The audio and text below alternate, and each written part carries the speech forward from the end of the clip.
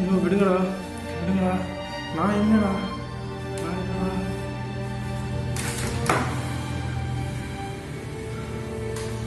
தலை வேற வலிக்குது. தலை வேற வலிக்குது. மா மா டீ போடுமா, தலை வலிக்குது.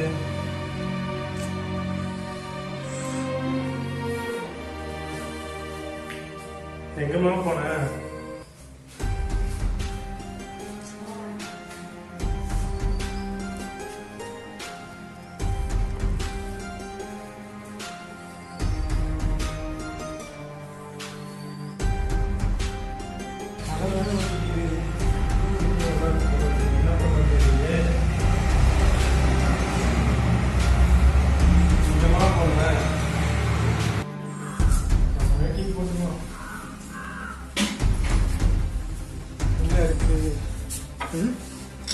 ஜீனி இல்லை, காப்பி தூணும் இல்லை.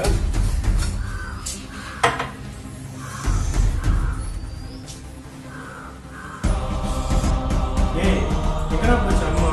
தலைவலின்னு சொல்லி டீ போட சொல்ல எங்கடா போச்சு அம்மா? அண்ணா ஸ்கூல் போகிற காலத்தில் போன்னு அம்மா அப்பா சொல்லும்போது நீ போனியா? வீட்டில் ஜீனி காப்பி தூள் இருக்கணும், நான் ஸ்கூல் போகிறதுக்கும் என்னடா சம்பந்தம்? அண்ணா நம்ம வீட்டில் 4 பேர் இருக்கிறோம்.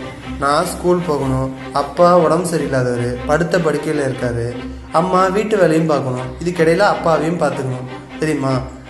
வீட்டு வாடகை கட்டணும், கரண்ட் பில்லு கட்டணும், தண்ணி பில்லு கட்டணும், எனக்கு டியூஷன் ஃபீஸ் கட்டணும், உனக்கு பைக்குக்கு பெட்ரோல் போடணும்.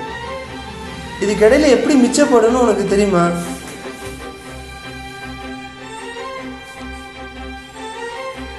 என்ன போறா? என்னால கொரோனாக்கு வந்து வீட்டுல பட்டினியா கிடந்து சாவதை விட கொரோனா வந்து சாவறது எவ்வளவு? என்னால என் குடும்பம் பட்டினியா கிடந்து பார்த்துட்டு என்னால சும்மா இருக்க முடியும்? போ ரொம்ப நல்லது பண்றனா, ரொம்ப நல்லது பண்றனா.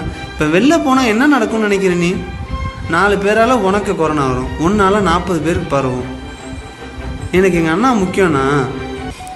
சட்டத்தை எல்லாத்தையும் மதிக்கணும்னு அவசியம் இல்லைண்ணா, ஆனா இதை நம்ம மதிப்போம்னா இந்த கொரோனாவோட பாதிப்பு யாருக்குமே புரிய மாட்டேங்குதுண்ணா, இதோட சீரியஸ்னஸ் யாருக்குமே தெரிய மாட்டேங்குதுண்ணா. நமக்கு ஒரு தலைவலிச்சா கூட சுடுதண்ணீரை கொதிக்க வச்சு கூட குடிச்சிக்கலாண்ணா, நமக்கு பசிச்சா கூட நம்ம பழையது போட்டு கூட சாப்பிட்டுக்கலாண்ணா.